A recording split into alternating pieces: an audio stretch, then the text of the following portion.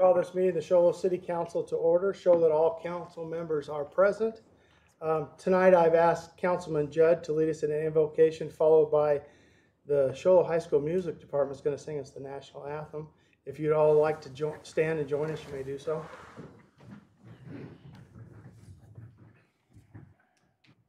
Our Heavenly Father, we're grateful for this opportunity we have to meet together in a city council meeting today. We're grateful for those who are in attendance today and for their willingness to participate in the process of that we have for our city. We're grateful for our city manager, our staff, and for our first responders, our police department, our fire department, and our military personnel. We ask that thou watch over, protect them, and bless them.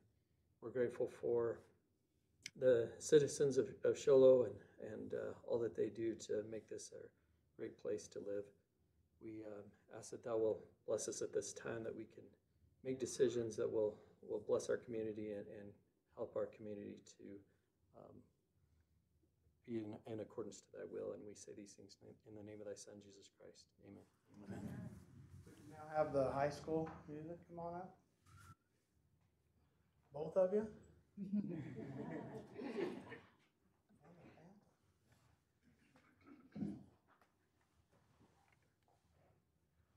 Oh, say, can you see by the dawn's early light what so proudly we hailed at the twilight's last gleaming, whose broad stripes and bright stars through the perilous fight o'er the ramparts we watched were so gallantly streaming, and the rocket's red glare, the bombs bursting in air, gave proof through the night that our flag was still there.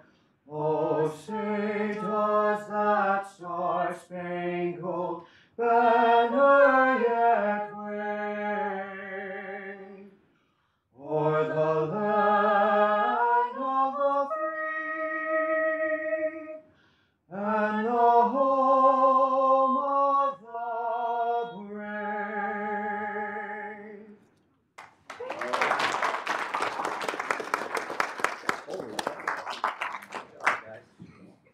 Awesome.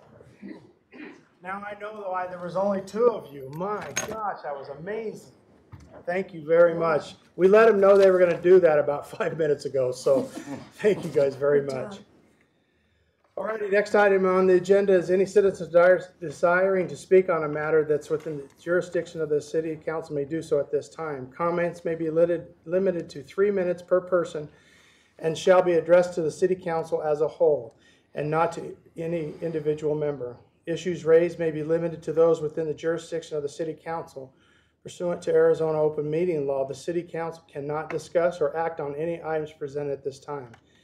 At the conclusion of call to the public, individual city council members may respond to criticism made by those who have spoken, ask to review a matter, and ask the matter to be put on a future agenda. And I do have a couple. Brian, Brian? Yes. Come on up. State your name and address for the record, please. How do you say the last name? Shintaku. That's almost what I thought. Deputies. Yes, sir. My name's Brian Shintaku, 1440 North 41st Drive, Show Low, Arizona, 85901.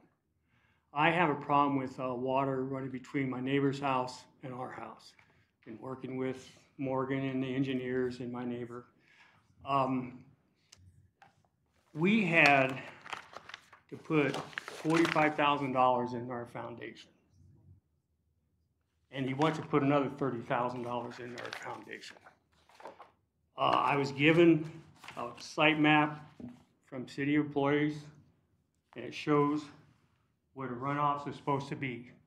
My neighbor built, well, he bought the house, it was there, I guess, built a parking space there. The water goes this way downhill. parking space. I have no place to disperse my water. It's just going through our houses, washing the dirt away. I looked up a couple places as far as the common enemy rule. They say protect your own place, but it also says you can't block a creek. And a neighbor blocked a creek when he put that parking space along our road. And from my understanding, they're gonna just dig it up, put a culvert in there, and give him his parking space back, but he's fighting it, I don't know why. And that's pretty much it, is all I want is a place to disperse my water in front of my house. Our whole neighborhood has these trenches everywhere to divert the water so we can capture it and keep it, because we all know we need water. It's a limited resource. And I'm just trying to save our land. My property, I don't know about anybody else, but our home is our largest investment, and I can't lose it. And like I said, the way I understand it, he's not even gonna know they did anything. They're just gonna put a culvert in there and bury it back up and keep him with its parking space. Thank you for your time. Sir? Mr. Best?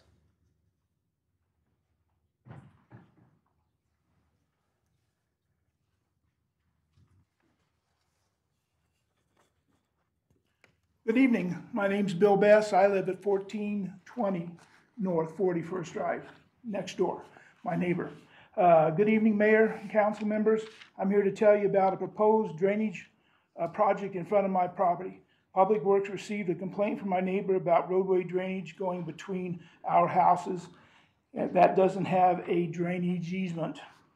The Public Works solution to fix this problem was to design a drainage culvert in front of my house, flowing the water to the west to an existing easement on the west side of my property based on a 1978 plan. On April 2nd, Public Works staff met with my neighbors for the second time in front of my property to review the plan and to get their approval. Then I received a sketch showing the proposed design, including an open bar ditch across my driveway, gravel driveway, which blocks my gravel access to my gravel driveway. I asked the culvert to be extended, and I was told it's already too long and it is in violation of city, the existing culvert, no, the new culvert be extended to cover up that bar ditch. I was told that the existing culvert already exceeds the city's drainage design.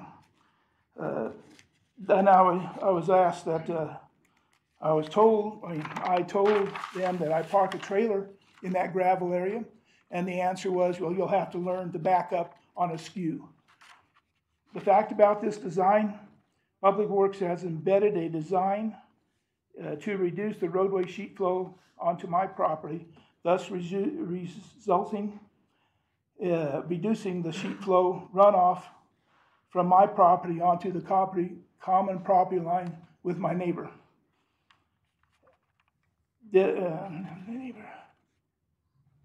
This was their second complaint, their second part of their complaint. Why? My questions are, why is Public Works getting involved in a civil issue between two neighbors? Why is Public Works benefit design? The design benefits my neighbor and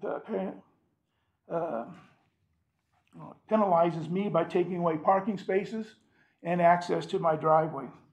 Why is Public Works providing consulting engineering and drainage construction to benefit a single resident using public monies? Thank you for my time. Thank you for your time. Thank you, appreciate that. Obviously, that's nothing we can debate at this meeting. I'm sure our city manager and our Public Works department are doing something with that. I mean, you're right, there's nothing that we can do here for sure, but we appreciate your comments. But we do need to look into it and see what we're doing further. Appreciate that.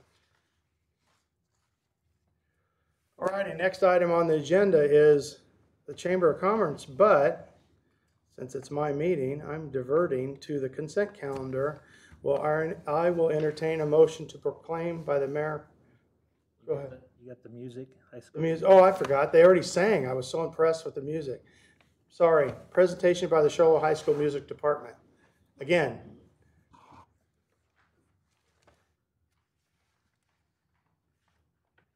I knew you were going to do it once. I forgot about the first time.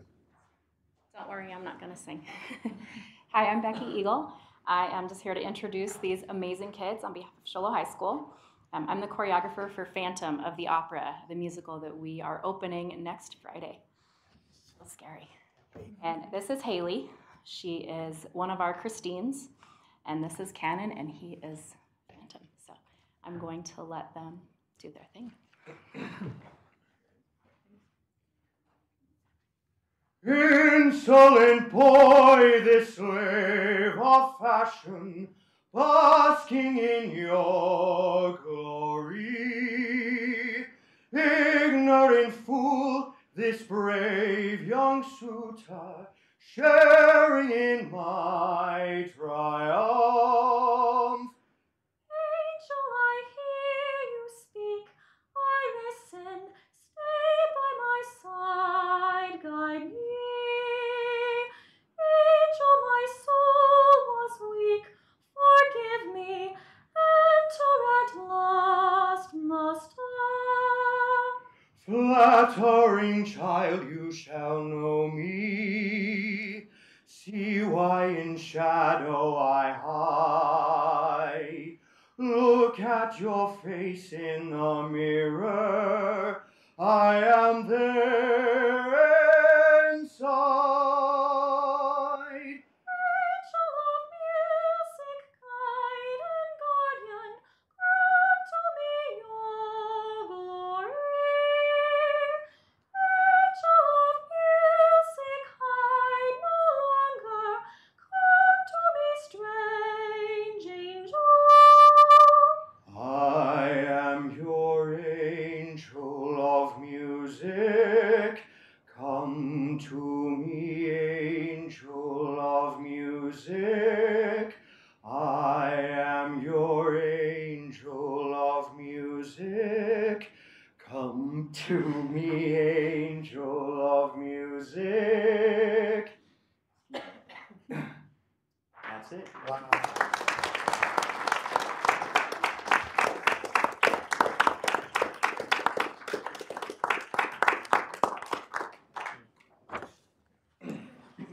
I can't wait.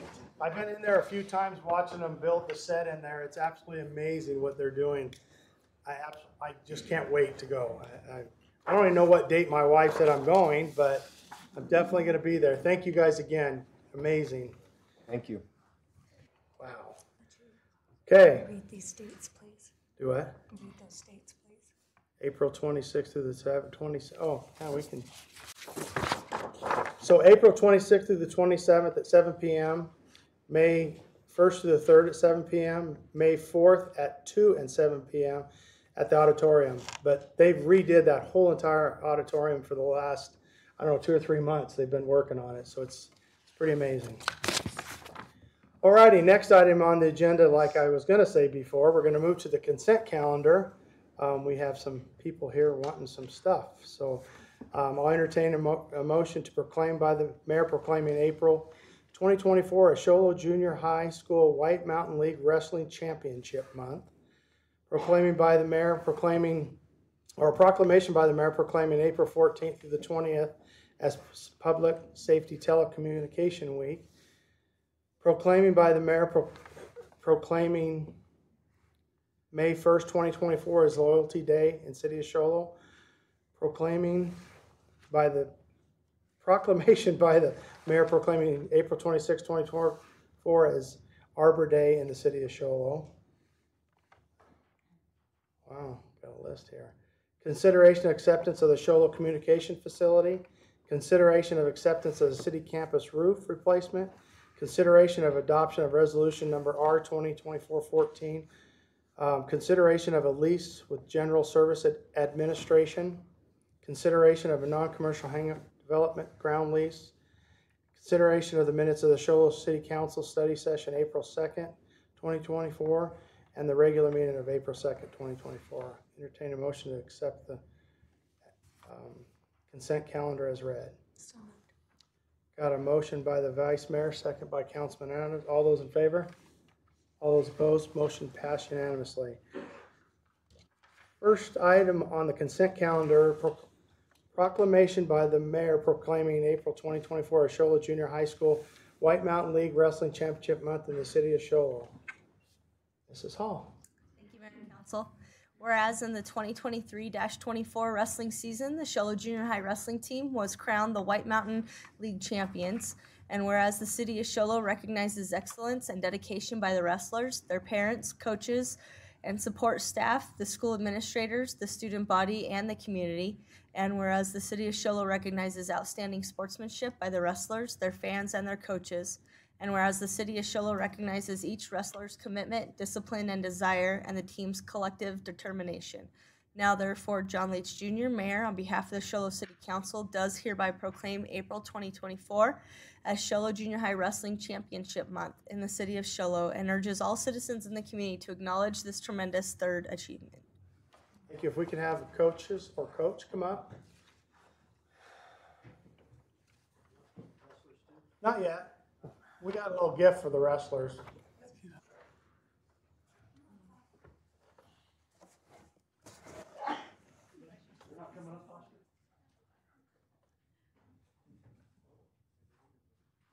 This is Coach Foster, John Wilhelm, and Coach Kirk. Here you go, and congratulations. Thank you. Great job. And here, somebody's going to say what happened this year. So who wants to talk first? Or first only? Head coach, go ahead. Tell us a little bit about their record and how they did, please. All right, so this was kind of a record year. They scored 100 or 243 points as White Mountain League champions. We had 4 first place wrestlers, 5 second place wrestlers, 2 third, and 2 fourth. So it was a pretty dominant win. They did a very phenomenal job. So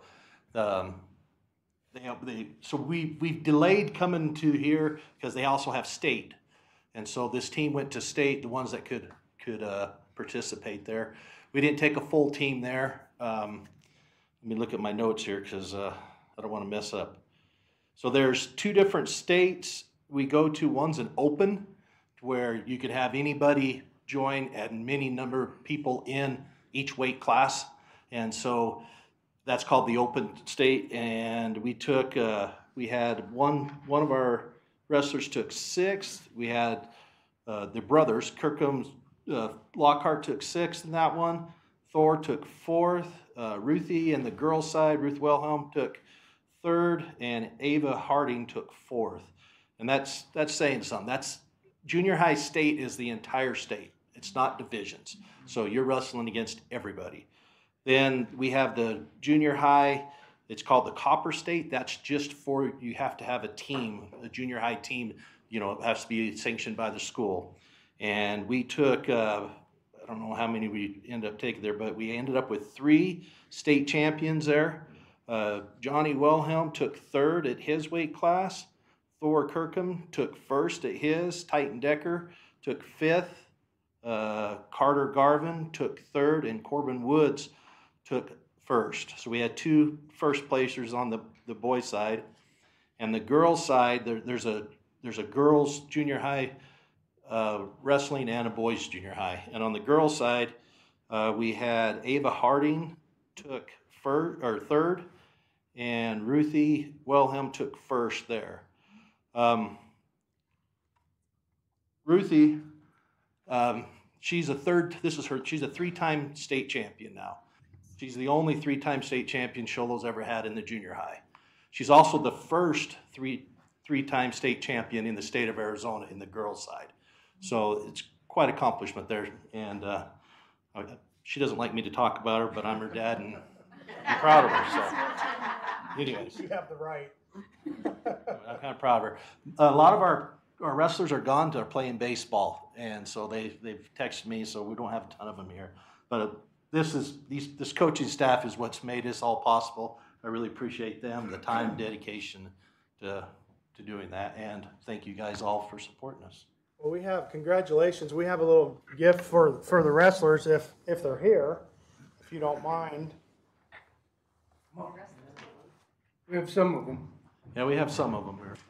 Okay, so we have Isaac Gamboa. Isaac Kimboa is not here. If both of them aren't here. You have a box I can put. Yeah, we'll give you this one when we're done. Lockhart Kirkham. Lockhart. Good job. Congratulations.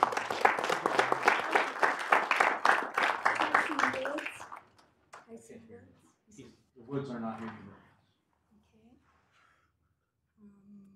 Johnny Wilhelm. Come on up here, John.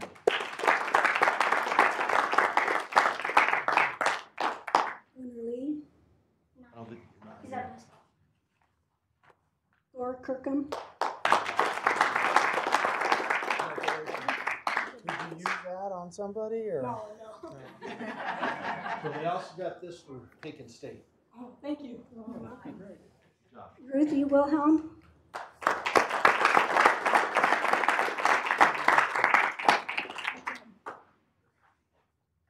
Chris Gamboa. Titan Decker. Baseball, right? Caleb White. Caleb's here.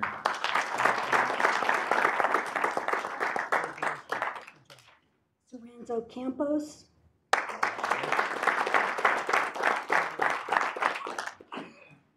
Michael Sellers. Not here. Carter Garvin.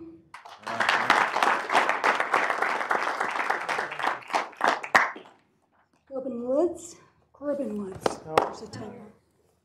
He did take first at state too, so Corbin did. So congratulations on him. Keegan Romero. Rigdon Lewis. Not here. Trig Brewer. Keegan Romero or Todd Lee. Let's see. Keegan Romero. Did we already talk? say Todd yes? Lee. Okay, Todd Lee. Coach. He's not here. John Wilhelm. We know he's here. Brandon Decker. Not here. I'll give him to him. And Kurt Kirkham. Thank you very much.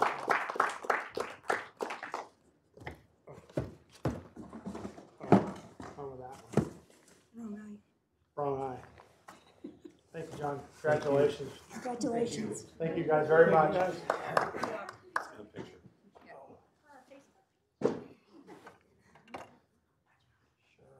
close, John. I think we have to. Thank you. You gotta be in the front.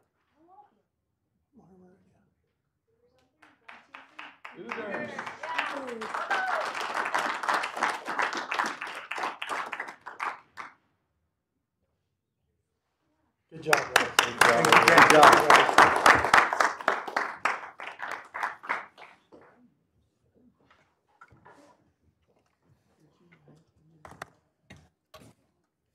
Next item on the consent calendar is proclamation by the mayor proclaiming April 14th through the 20th, 2024 as Public Safety Telecommunication Week in the city of Show. Mrs. Hall. Thank you, Mayor and Council. Whereas emergencies can occur at any time that require police, fire, or emergency medical services, and whereas when an emergency occurs, the prompt response of police officers, firefighters, and paramedics is critical to the protection of life and preservation of property. And whereas the safety of our police officers, firefighters, and paramedics is dependent upon the quality and accuracy of information obtained from citizens who telephone the City of Show Low Emergency Communications Center. And whereas public safety telecommunicators are the first and most critical contact our citizens have with emergency services. And whereas public safety telecommunicators are the single vital link for our police officers, firefighters, and paramedics by monitoring their activities by radio, providing them information, and ensuring their safety. And whereas public safety telecommunicators of the City of Show Low have contributed substantially to the apprehension of criminals, suppression of fires, and treatment of patients. And whereas each dispatcher has exhibited compassion, understanding, and professionalism during the performance of their job in the past year. Now, therefore, John Leach Jr., Mayor, on behalf of the Show Low City Council, does hereby proclaim the week of April 14th through 2024 as the Public Safety Telecommunicators Week in the city of Show Low, and encourages all citizens and public safety personnel to join in honoring and recognizing the public safety telecommunicators of the Show Low Police Department and throughout the nation, and the vital contributions they make to the safety and well-being of our citizens. Thank you, Ms. Hall. We probably can't never thank you enough. A week isn't enough to thank you for what you do. I know I've been in there from experience and watched some of the work that you all do, and it's absolutely amazing. But if you guys would come up with this proclamation, I appreciate it. Smile. There you go.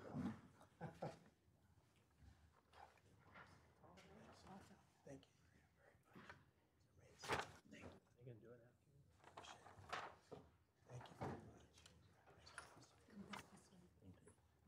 Maria, appreciate you.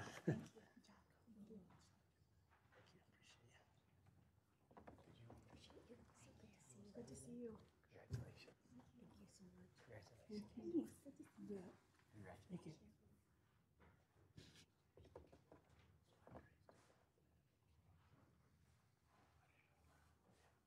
Okay. You want to say a few words about the work they do? I'd Sure. appreciate it. Thanks for having us here, Mayor and Council staff. I think the proclamation summed it up well. Our public oftentimes sees our patrol cars out in the streets and the lights and the sirens, and they see the officers show up on scene, and the neighbors hear the chaos, and they see the officers come and kind of resolve the situation. What they don't see is the heroic work done behind the scenes. And our dispatchers are true heroes. They're the unseen heroes. They're the ones that bring calm to the storm before officers even arrive. They calm the situation down. They get the information necessary to relay to the officers to do their job effectively and safely. And then what's interesting is they go through that crisis and that crazy call, and they hang up and they get on to the next one. Whereas an officer's oftentimes at a crazy call for hours, they're on to the next call. And our dispatchers, they're unique. They're a regional dispatch team. So they don't just dispatch for Show Low, they dispatch for Snowflake and Taylor and Pine Top, Lakeside. They dispatch for 5 other fire departments. They're not certified just doing police dispatching. They're certified in emergency medical dispatching and emergency fire dispatching. So it's not uncommon, Mayor, to walk into their dispatch center and hear a dispatcher on the phone with a family member, a loved one, going through CPR. And it's stressful, and you can hear the dispatcher, 1, 2, 3, 4, and giving emergency medical dispatching advice over the phone to save a life. And when they get done with that, they're taking more 911 calls, and they're just truly amazing, and they don't get enough credit or recognition. And I'm grateful for at least a week a year to recognize them and honor them. And I'd like if Amber and Maria could just say 1 or 2 words, and they're the dispatchers, and I'm talking about their job, and they know it way better than I do, if you're okay with that. Yes, absolutely. I just wanted to say thank you for this. It does mean a lot, especially for our whole team. I've worked here for almost 13 years, and I love the city of Show Low. I love my job. I get up every morning, and I still love my job. I love to go and help people. It means a lot when you're talking to somebody and you know who they are on the other side of the line. We're a very close community, and that's one of the best things about us. Thank you. I just want to say thank you to, I've been with Show Low for 3 years. I came from a different agency who didn't recognize their dispatchers, so to be recognized is tremendous, and we appreciate it. I was thinking about this earlier today, and I think about the big city, right? You're a dispatcher in the big city, and I think they got it made in the big city, because when you get a call here, you're more than likely going to know who's at the other end. And I couldn't imagine going through that, because, like I said, more than likely you know who's out there. You know that obviously you know the officer, most of them, but the person they're even contacting or fire, you guys, because you're part of the community. And so the job you guys do, you're right, a week's not enough, but it's the least we can do. But thank you guys so much for what you do for our community. We're blessed. Thank you.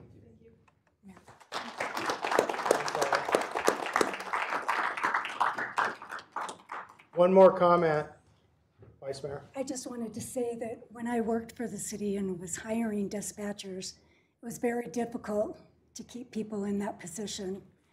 And more times than not, those city people that came to Sholo that had to dispatch for all the different areas, fire, medical, police, whatever the case may be, they weren't used to that and they couldn't handle the job.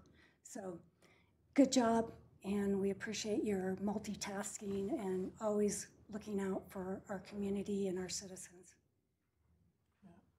Thank you again. Anybody else?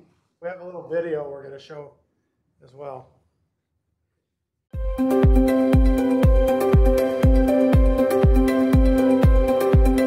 In the law enforcement world, the public frequently sees the officers. What a lot of people don't see are what the dispatchers do every single day.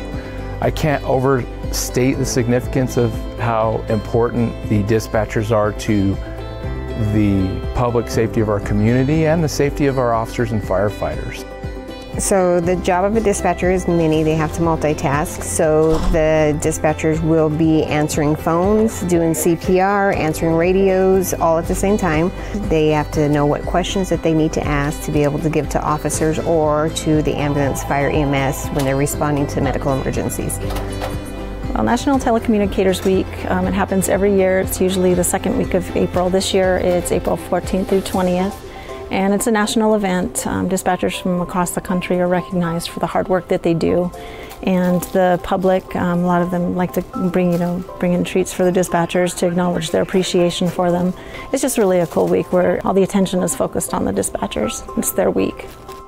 Hi there, I'm Sheriff Klaus, and I just want to express my appreciation to all the telecommunicators across Navajo County and this great state of Arizona for everything you do. You truly are the voice that keeps us safe out on the road. And we'd like to thank our dispatchers in Public Telecommunicators Week for all that they do for us. Congratulate them on a job well done. Thank you. Thank you very much. We appreciate you, and happy Dispatchers Week. You are our lifeline. You do things even though you may be busy doing something else. You're able to multitask, and that's some attributes that most people don't have. So it's a very, very rare group of people that are able to do what you do. So we thank you. And I'd personally like to say thank you to our dispatchers and appreciate them for all the work that they do. I want to thank all the dispatchers out there. You are the true first responders, and you also are the calm in the storm as you try to keep everybody relaxed and calm when there's a crisis going on around them. Thank you again for all you do. We appreciate you. We couldn't do what we do as effectively as we do without you, so thank you. I want to take a minute and say thank you for what you do, and we appreciate it. You're so critical to serving this community, and we appreciate you. Thank you for what you do. I really miss working with you ladies in the operational role, but I want you to know how much we appreciate the work that you do and the stressful environment that you work in. We know that you're there for each one of us. Thank you very much. Good morning, I'm your Mayor John Leach Jr. This morning I'm here to praise some of the unsung heroes that we have in our community, our dispatchers. You know, from my over 20 years experience with the fire department, I know what they go through. I know the stress that they go through. We can't praise you all enough for what you do for our community. I just want to thank you guys very much for what you do. God bless, and be safe out there.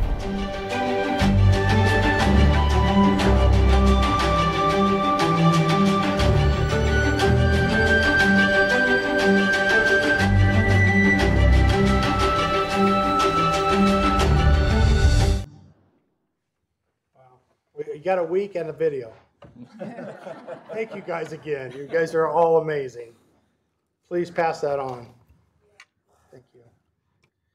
Next item on the agenda is proclamation by the mayor proclaiming May 1st, 2024 as Loyalty Day in the city of Show Low. Mrs. Hall. Thank you, Mayor. I'm going to try to get through one more proclamation.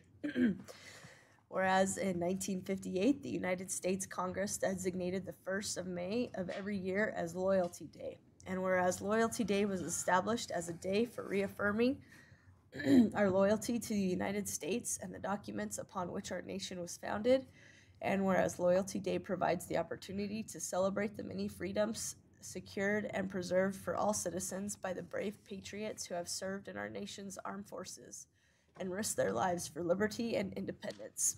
And whereas there continues to exist in the world today hostile forces that are dedicated to destroying our way of life in America, and whereas it is fitting that the citizens of the City of Show Low take time to reflect on the privileges of democracy and liberty extended to us by the institutions of American freedom. Now, therefore, John Leach Jr., Mayor, on behalf of the Show Low City Council, proudly joins the Veterans of Foreign Wars Post 9907 in proclaiming May 1st, 2024 as Loyalty Day in the City of Show Low, and invites the citizens of the Show Low to observe Loyalty Day. Thank you. Ms. Hall, representatives come up.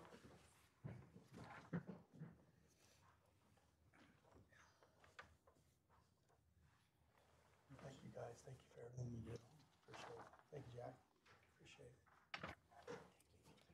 Thank you. Thank you.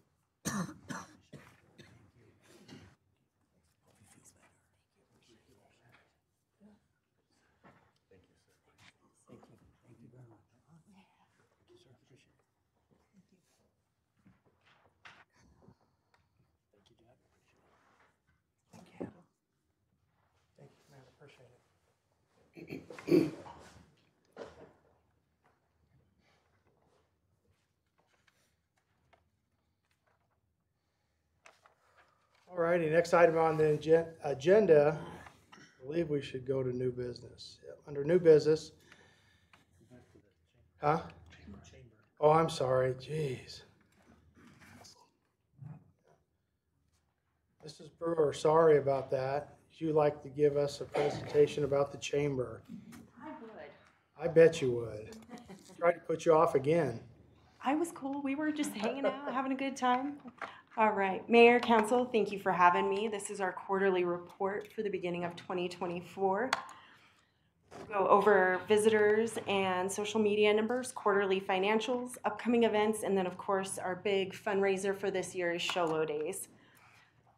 So first we have the 2023 TIC count, and I just put this up here to bring your attention to the increase that you'll see in 2024. So we have a cumulative total of 460 visitors that have checked in at the chamber.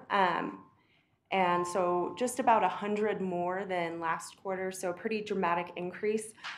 In March, you'll see that the number is 195, and we are seeing a huge amount of out-of-state visitors to our area, more so than I've seen in the past year. So word's getting out, and I think in-state visitors would have been much, much higher for March of this year, but our sporadic storms last month kind of kept them at bay. But we are seeing a dramatic increase in visitors.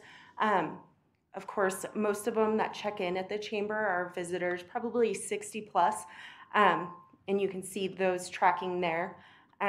So we're working on ways to keep track of the more technological visitors through website, social media. Hopefully we'll have an app here in the near future to help with that. And then social media, we've done a lot with our social media, especially Facebook. You can see the numbers there. Some of our posts reaching over 100,000 folks. And that's this area, Arizona, New Mexico. Canada is another big spot for our website, social media, that kind of thing. All right, these are our quarterly financials. You can see our total income was 43 for the first 3 months. The second page gets a little hairy just because our net income is less 3,500, and that's because this time of year we're just cutting lots of checks for Show Low Days and sponsorships. Will be coming in, but right now we're just cutting lots of checks for bands, entertainment, kids zones, that kind of thing. So it always clears up right around Show Low Days. So we are now at 302 chamber members. So we've had a 100% increase since I took over the chamber in November of the year before last. So positive movement there. And what we've done is we've increased the membership benefits without increasing the annual dues. So you can see here, this is what each chamber member gets when they sign up for the chamber. Big on social media, big on networking. That's our number one thing for businesses to interact with other businesses and nonprofits to promote themselves. We've given them each their own page that they have a login and control over on our website in the directory. And then we work very hard to share our members' Facebook and social media posts to our 12,000 followers. So what we're doing right now is just promoting Show Low as a vacation destination through the website, social media. We teamed up with the city of Show Low with Steve North to do the Arizona Game and Fish Outdoor Expo. And we gave away every relocation packet I had. And it was lots of folks that were interested in Show Low, had never had the opportunity to come up here. So we were able to answer lots of questions about that. We are focusing on being a one-stop shop for all things tourism in our area, and that's events, where to go to eat, where to stay, just different things to do in Show Low. I know we have lots of events throughout the mountain, and we love to promote our chamber members and their restaurants, their locations for staying, for accommodations. Lots of ribbon cuttings, especially as it gets warmer. We have many scheduled in the near future. We do a monthly lunch and learn that is free for members the first Wednesday of every month, and that's a huge networking event and has grown by about 60% since I took over the chamber. So we're partnering with the SBDC, MPC, the White Mountain Economic Development, and Show Low Economic Development to offer different educational seminars. We've got one starting May 9th for business owners or people that are prospective business owners that just don't know where to start, where to end, all the way from getting your licensing to QuickBooks and marketing. So I'm excited about those upcoming classes because we do have lots of folks in the community that are looking for that entrepreneurship and to become business owners. So if we can help them, that's what we're there for. One of the big things that we've done this last year is work on the exterior facade of the chamber. So we got rid of the ramps that were out there. Oh, I'm sorry. This is a snapshot of our website promoting the different things in tourism. So I encourage you to all go on there, check it out. We have links to the city of Show Low, to economic development, to Parks and Rec, just because we don't want to redo anything that you guys have done well already. We just want to promote the chamber and then send them to you guys and any other, the SBDC's website, anybody who's already got a website. So this was the old chamber building, and our signs were old and needed some help. So Vintage Sign Works came out and replaced the signage, so much improved.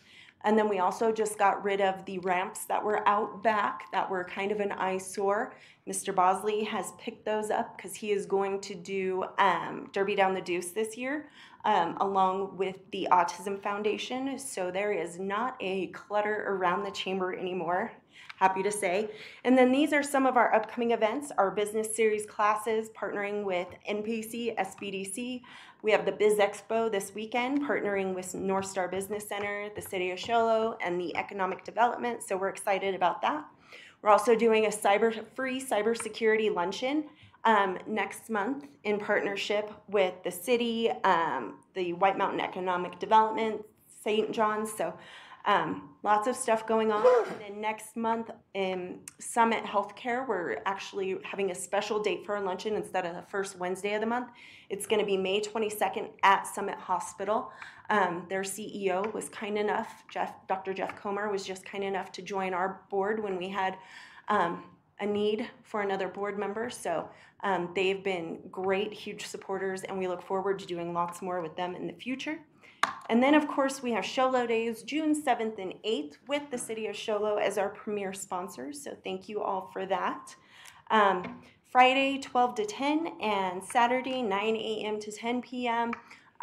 Just family fun. That's what we're hoping to have this year.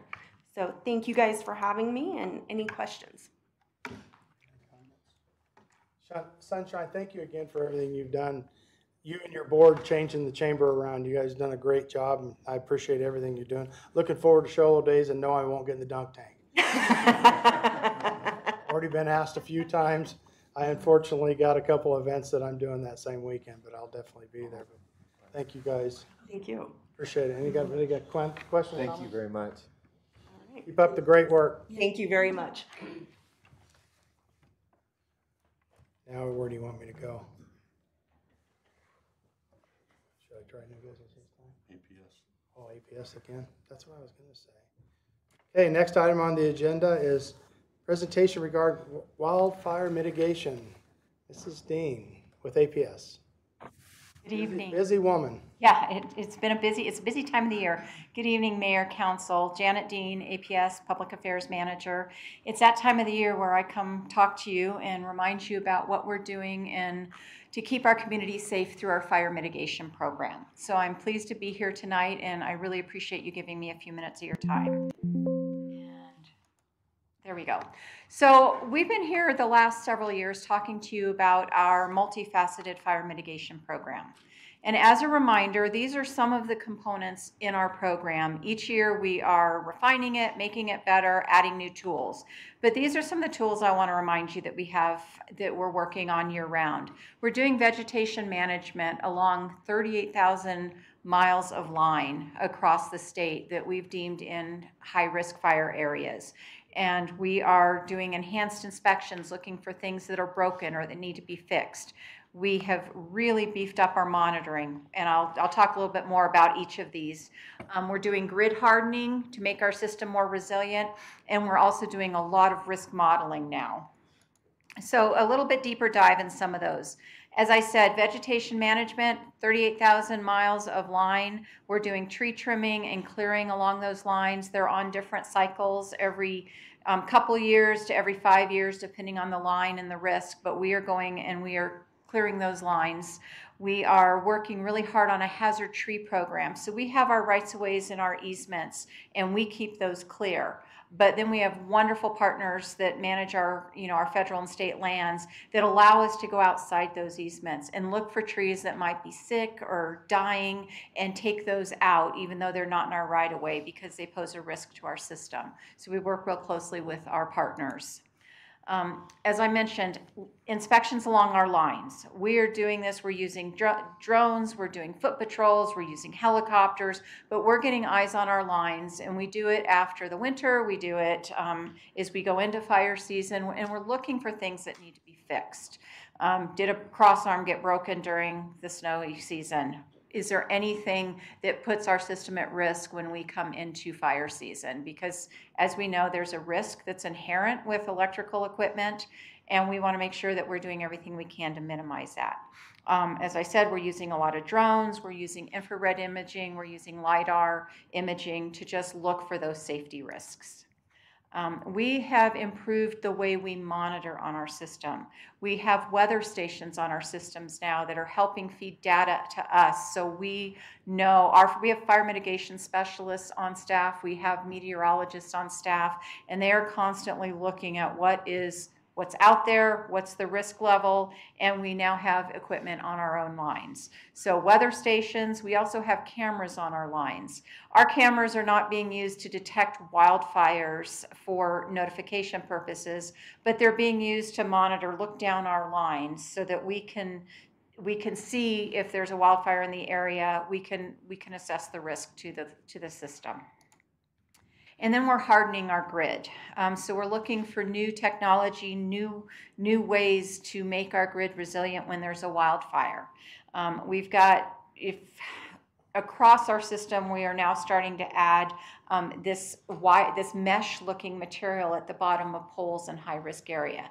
That is really a technology that is designed to protect the poles if a wildfire comes through. And I heard it described today. It's kind of like those little snake things you'd light, and it'd be a little snake thing, and it'd blow up, you know, kind of bulge out over 4th of July. It kind of works the same way. If a fire comes through, there's a reaction, and it protects the pole. They kind of bubble up, and they protect the pole from that wildfire coming through. And we're making these investments to protect the system, but even more importantly, to protect our communities. And then we have new risk modeling. We are using the same kind of modeling systems that you know, the firefighters use. And we are looking at where are our lines at the most risk, where are our lines going through areas that are at the most risk. And we're using all that data to make decisions about where we invest in hardening our grid, where are the most vulnerable areas, and what do we need to do about that. And all of that is combined with our Defensible Space Around Poles program that I've talked to you about in the past, where we clear a radius of 10 feet on either side of a pole that has equipment on it that could spark. We still do that, and we are continually doing that, and then going back and re-clearing it. All of those are poles that are in the kind of wildland-urban interface. So that's one of the things we're doing, because if for some chance there is a spark, we want it to fall on ground that's not fertile for a fire. So that's all of this is being added in. And then we've talked in the past about when there is risk of wildfire, when it heightens, we turn off equipment on our lines. It's designed to automatically try to re-energize if there's a fault. We don't want it trying to do that automatically during heightened wildfire risk. We want to get boots on the ground and make sure it's safe to do so. So all of this is some of the new stuff and the more enhanced stuff we've done. And this risk modeling has led us to a new tool in our toolbox that we are going to deploy very sparingly. And before I go into it, I just want to make a caveat. This new tool is not something that's going to affect any of our lines in Navajo County or the Show Low area. But the new tool, and you've heard about this in other states, are public safety power shutoffs. It's not going to affect you, but I want you to be aware of it because you may hear about this in the state. We're taking a very surgical look and approach to this. We are not doing all lines. We've modeled and risk assessed our lines, and we're doing it where we think there are high degree of weather, high confidence that there could be weather incidents, really wind, combined with dry conditions, extreme heat, and then where there could be real risk of a catastrophic wildfire heading towards a very populated area based on how the wind blows. And we have identified 13 lines. It's going to impact about 14,000 customers in northern Arizona, none of them in this area. Yavapai County, Gila County, and Coconino County. But I wanted you aware of it. Like I said, we're taking a very surgical approach to this. It's not going to be like what you've heard of in California or other states where it's days or weeks of being without power. We don't have those kind of wind events.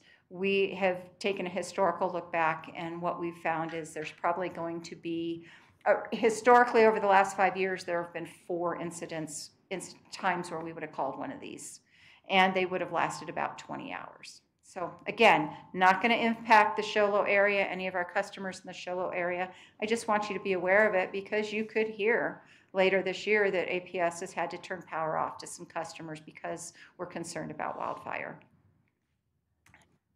So with that, do you have any questions? Can I help you in any way? Questions? No, thank you again. We appreciate everything you guys do for our community for sure. Well, thank you. We appreciate you taking time to come out here too. Of course. Appreciate it. Okay, well, thank you very much. Thank you. Thank you.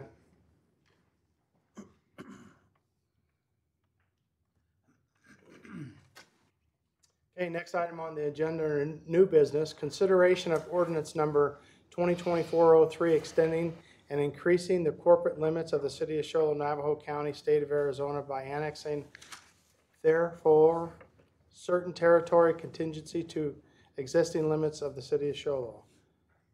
Anna. Thank you, Mayor Shoalo Lake LLC has approached the city about a land swap with the town of Pine Top Lakeside in furtherance of their development around Shoalo Lake. The portion of property near Shoalo Lake is within the town of Pine Top Lakeside town limits. After discussions with the Shoalo Lake LLC, staff approached town of Pine Top Lakeside and discussed Pine Top Lakeside de-annexing a portion of land, approximately 60.07 acres, and the city of Shoalo annexing that land. The Arizona legislature has provided a specific procedure for the de-annexation of land from one municipality and annexation to the other municipality. The procedure is outlined in Arizona Revised Statute 9-471.02. At their regular council meeting on April 4th, 2024, the Pine Top Lakeside Town Council approved the ordinance number 24-470 for the de-annexation of the subject property from the town of Pine Top Lakeside to the city of Shoalo. If City Council tonight adopts ordinance 2024-3, the ordinances from the town of Pine Top Lakeside and the city of Shoalo will be sent to Navajo County for action by the Board of Supervisors. Following the approval by the Board of Supervisors, this action will be considered final, and the subject property would then be incorporated into the city of Shoalo. Thank you. Any questions, comments? If I can have the clerk, by unanimous consent, read ordinance number 2024-03 by title only, since all council members have it. Mayor, if I may assist the clerk in reading, her voice is kind of at the end. City of Shoalo ordinance number 2024-3, an ordinance of the mayor and council of the city of Shoalo, Arizona, extending and increasing the corporate limits of the city of Shoalo, Navajo County, state of Arizona, by annexing thereto certain territory consisting of approximately 60.07 acres contiguous to the existing city of Shoalo limits from the town of Pine Top Lakeside, contingent upon the de-annexation of said territory by the town of Pine Top Lakeside and approval by the Navajo County Board of Supervisors pursuant to provisions of ARS 9-471.02. Councilman Adams, go ahead. I'm just going to make a motion. Sure. I move to adopt ordinance number 2024-03. Got a motion and a second. Got a second by Councilman Judd. All those in favor of the motion? All those opposed? Motion passed unanimously. Next item on the agenda is consideration of ordinance number 2024, decreasing the corporate limits of City of Shoalo, Navajo County, de-annexing 62.40 acres contingent on the annexation by the town of Pine Top Lakeside. Thank you, Mayor, Council. Again, this is part of the same land swap with Pine Top Lakeside. So in furtherance of a land swap, as outlined in the previous agenda item, staff now requests to de-annex 62.4 acres of Forest Service property within the city of Shoalo limits to allow the town of Pine Top Lakeside to annex that property. The town council of Pine Top Lakeside will then be presented with an ordinance to approve the annexation. Again, the same legislative process allows the de-annexation from one municipality and annexation from the other. After, if the city of Shoalo approves the de-annexation, the ordinance along with the Pine Top ordinance to annex will be sent to the Navajo County Board of Supervisors for action. Once they act on the ordinances, the matter will be considered final, and the property will be deemed de-annexed from the city of Shoalo and annexed into the town of Pine Top Lakeside. Do you have read the ordinance as well on that one? I would like to. Please. Pardon me. City of Shoalo ordinance number 2024-404, an ordinance of the mayor and council of the city of Shoalo, Arizona, decreasing the corporate limits of the city of Shoalo, Navajo County, state of Arizona, pursuant to the provisions of Title 9, Chapter 4, Article 7, Arizona Revised Statutes and amendments thereto, by de-annexing thereto certain territory contiguous to the existing town of Pine Top Lakeside limits, contingent upon the annexation of said territory by the town of Pine Top Lakeside and approval by the Navajo County Board of Supervisors pursuant to provisions of ARS 9-471.02.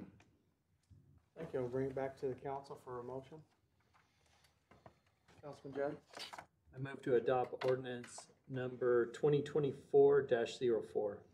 Got a motion, got a second by Councilman Hatch. All those in favor of the motion? All those opposed? Motion passed unanimously. Thank you, Ann. Appreciate that. Most of that, just so we can kind of understand a lot of that property, is cleaning up a little bit of property. Is it the one by Shola Lake, correct? Kind of cleans up all that property where, if you look at it on the map, there's some of their property in our city limits, some of ours, and it just kind of cleans up that whole area over there. There's a lot of infrastructure that we were sharing, that crossing, and it kind of just cleans up that whole area for both Pine Top Lakeside and Shola. So I know we've been working on that for a few years, trying to get that figured out. Okay, next item on the agenda, consideration of award of a contract for weed and pest control for city properties and city buildings, City of Shola project number PWOPS-4923. Mr. Austin, how are you today? Good. Mr. Mayor and Council, on March 11, 2024, an invitation to bid was sent to 4 companies for the city's weed and pest control services. The weed control services are biannual and include the airport, 3 lift stations, 15 bus shelters, the city campus, designated city curbs and sidewalks, and provide monthly pest control for 20 citywide owned buildings. 3 weed and pest control companies attended the mandatory pre-bid conference on March 19th, 2024. 2 companies submitted bids with the following results. Hydra Pest Control LLC for $24,894.17 and Bulwark Exterminating for $29,190. Staff recommends awarding the services contract for the city's weed and pest control City of Shola project number PWOPS 4923 to Hydra Pest Control LLC in the amount of $24,894.17 per year for a total of a 3-year period of $74,682.51. Thank you, sir. Any questions or comments? I do know there's a map on our website that shows what they're doing, and mainly it's sidewalks, I believe, to get rid of all the grass and weeds growing in between the sidewalks. It's not off the shoulder and all that, so it's mainly throughout the city and all the sidewalks, I believe. Correct. Thank you. Questions, comments, or motions?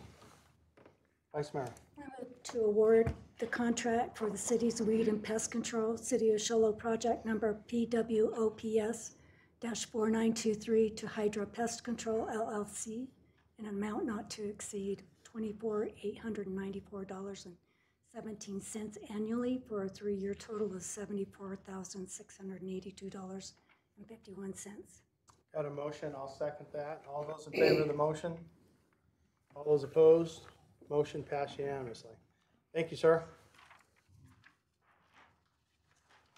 Next item on the agenda is consideration of award of construction contract for Shola Lake Spillway Campground Utility Improvement, Shola project number FM 7124. Mr. Henshaw. Good evening, Mayor and Council. The city's fiscal year 2024 capital improvement plan budget includes $300,000 for a utility improvement project labeled Shola Lake Spillway Campground Restroom and Utilities. The group campground located across the spillway at Shola Lake currently does not have any utilities or restroom facilities. The first phase of the project was designed to extend power, water, and sewer utilities from the Shola Lake Road across the spillway to the campground. A restroom will be constructed as a separate project after utilities are in place.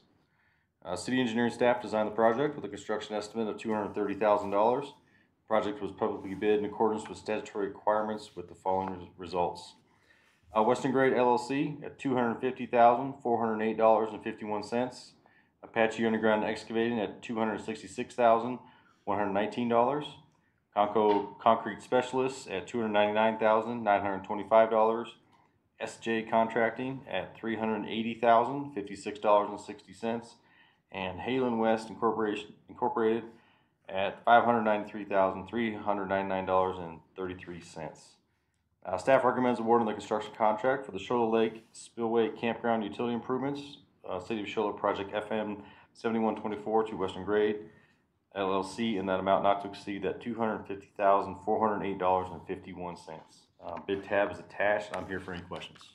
Sir, is there physical campgrounds on that site, or is just open camping? There are actually designated campgrounds, but it's more of that's their group site. I guess it's more to have you rent the whole area, and there's a large group and a small group site in the area. Yeah. Thank you. Questions, comments, motions? Vice Mayor? I've got it if you want, Mayor. Go ahead, Councilman Judd.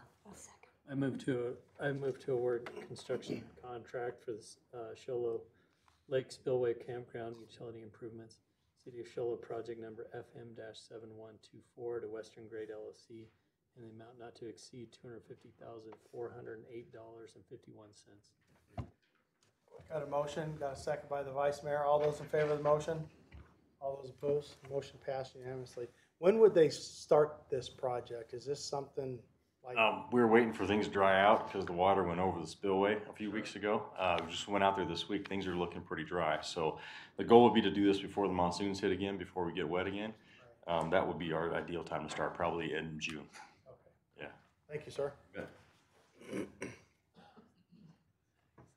Okay, next item on the agenda is consideration of appointment of the city council member. You going to talk? Try. Okay. Okay, thank you, Mayor Council.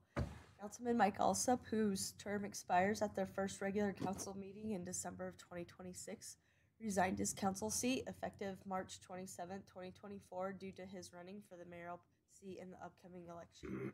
The council formally accepted his resignation at the March 19th regular meeting. When there is a vacancy on the city council, state statute allows the city council to appoint someone to fill a vacancy for the seat's remaining term. In the past, the council solicited applications of interest and held interviews in executive session, and the council appointed an applicant to fill the vacancy. Staff advised that 5 candidates had submitted candidate packets for 3 open council seats whose terms expire December 2024 for the upcoming 2024 primary election. The council advised staff to contact the candidates and those currently sitting on the Shola Planning and Zoning Commission to gauge interest in being appointed to the vacant council seat. Staff contacted all candidates and commissioners, and 4 applicants submitted an application: Kenny Allen, Doug Roberts, Don Wilson Golden, and Derek Whipple. The 4 applicants were interviewed by the council at the special meeting earlier tonight, prior to the regular meeting. Attached, all the council members has a ballot showing the names of the 4 applicants. Council members should mark 1 choice on the ballot for the individual they wish to appoint. Please make sure you put your name on top of the ballot as well. And then if you'll pass those along to me, I'll tally up the results and indicate the individual with the most votes, then which a formal motion may be based on the results. And then your votes will be reflected in the minutes.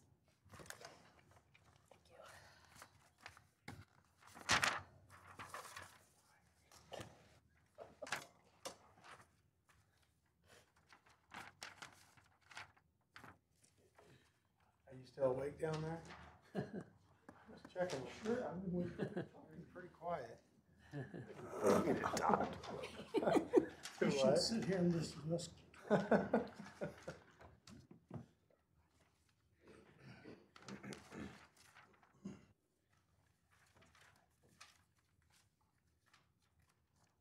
Mayor with the most votes is Derek Whipple. Need a motion to accept the. Motion to accept that. Got a motion, I need a second. All those in favor of the motion? All those opposed? Motion passed unanimously. Thank you guys very much for putting your name in there. We certainly appreciate it. Congratulations, Mr. Whipple. Looking forward to working with you. Where are we on the belt line? Next item on the agenda is summary of current events. Just a reminder, the city's anniversary, 71st anniversary barbecue throwdown and anniversary party is May 4th, I believe. It's all day at barbecue, live music. We have Traeger's coming to cook for us all. The teams aren't really cooking for the public, but we are having a taste tickets. It's kind of like a People's Choice, but we took teams out of it. Now we're going back to the taste tickets. But I think they're doing like chicken and ribs, but Traeger's cooking for everybody. So come on out, bring your lawn chairs. I know God loves barbecue, so it should be great weather. But anyway, looking forward to it. I believe as of today we had like 16 teams. So we're going to be competing in 4 different ancillary categories.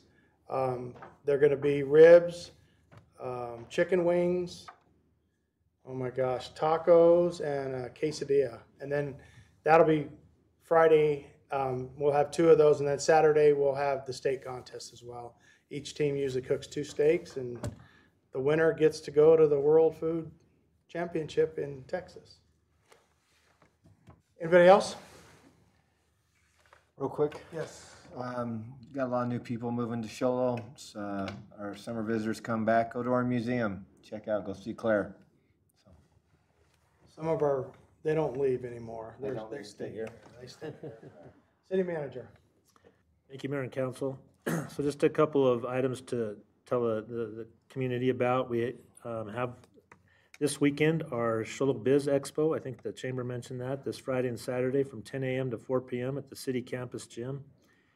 There's about 50 local businesses exhibiting there, so come out. It's a great opportunity to learn more about what our local businesses have to offer, and it's free to the public. There'll be lots of demonstrations, contests, and prizes. If you want more information, call Steve North at 928-532-4124. We also have coming up our annual MLK Day of Service. This is where we have volunteers in the community that work on community projects. This is on Saturday, April 27th. We'll meet here at 9 o'clock at City Hall for the work assignments, and then we can return to City Hall for lunch after we're done with our volunteer work.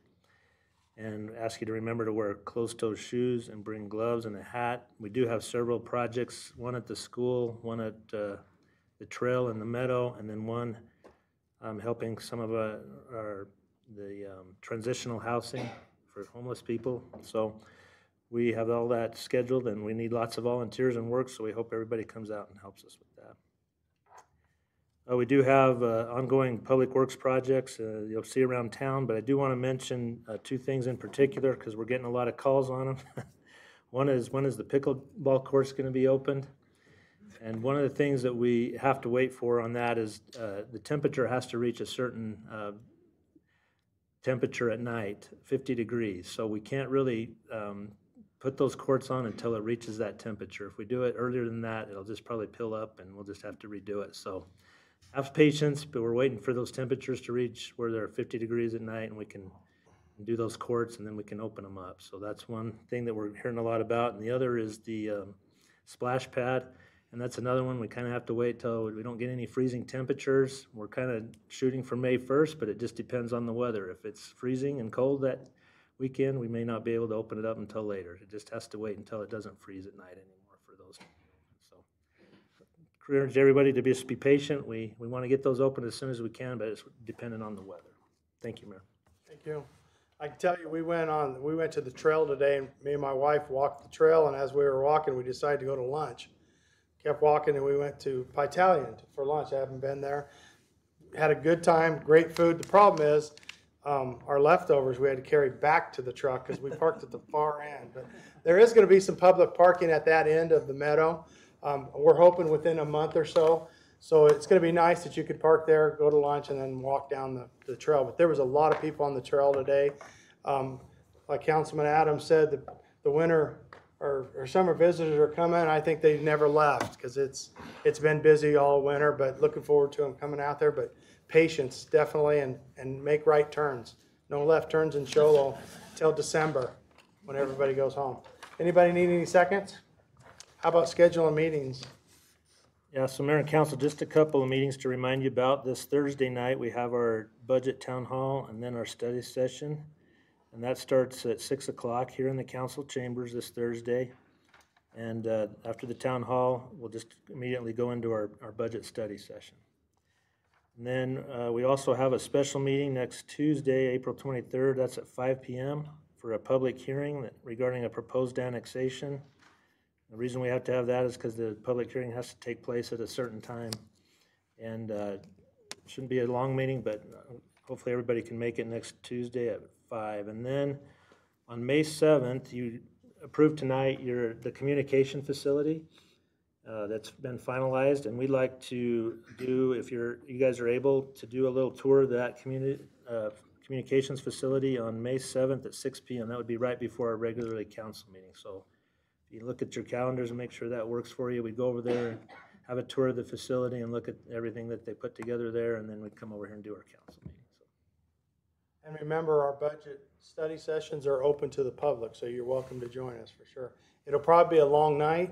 More than likely, we try to finish it in one night. So we start at 6, probably a couple, 2 or 3 hours.